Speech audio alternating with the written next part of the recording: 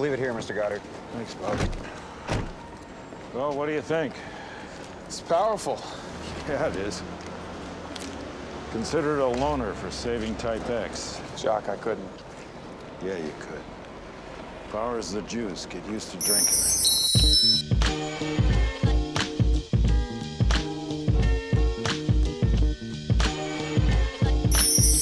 Well, congratulations on another project. This is very timely.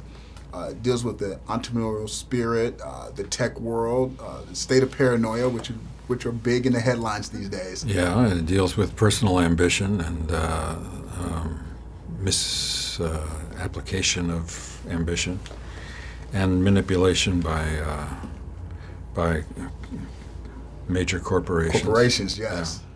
Now, you know, as a person, when you think back to your youth, do you think that ambition has changed? The way, you know, how you were ambitious back in the day, do you think it's changed with how young people and the way that they want to, like, be successful now?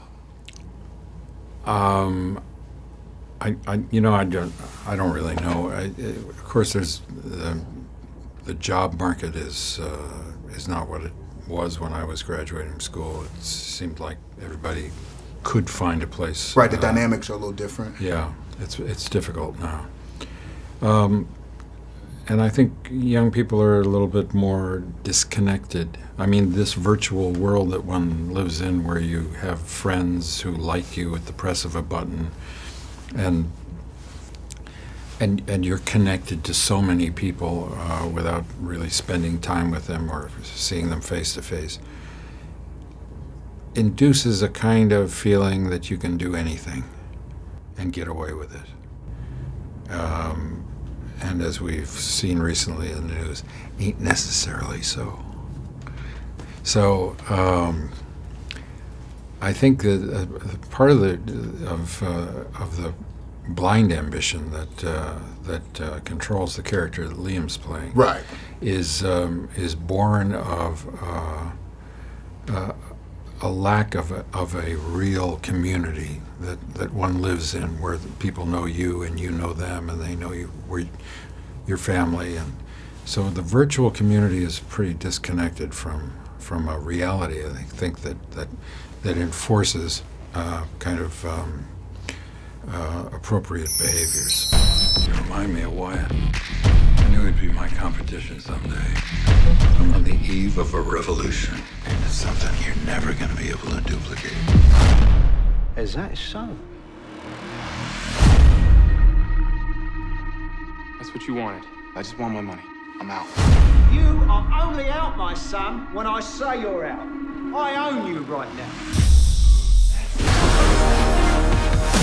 I'm with the FBI's Criminal Investigation Division.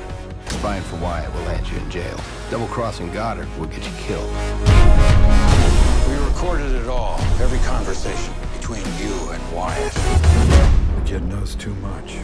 Let's go for a ride. Have you given into it? Because you work in an industry that's sort of driven by this new fascination with social media, so have you given in? Are you participating? No. Not at all? No. Like, no tweeting? I don't tweet. No Facebooking? I don't have a Facebook No page. Instagram? I'm not going to see any pictures of you on the set of your latest project? No. Do you have a favorite gadget that you use? One that you can't live without?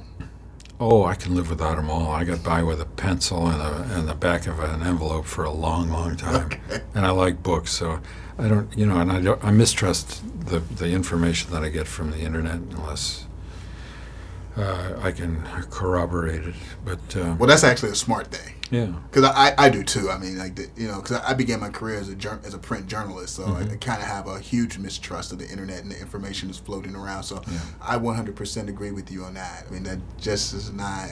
There's no test. No validation. There's no test of truth. A person's reputation is not on the line with everything. They don't sign their names to things the way we used to do in journalism. No, that's very true. Well, thanks a lot. Keep doing great work. Nice and thanks again, once again, for coming to KC. It was fun.